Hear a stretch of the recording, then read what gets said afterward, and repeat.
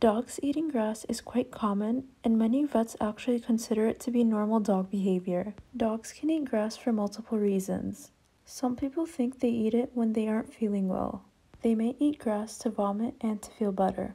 Other possible reasons for your dog eating grass include to improve digestion or to meet a nutritional need such as fiber. It may also be possible that your dog simply enjoys the way grass feels and tastes. Learn the best way to train your dog using the link in the description box below.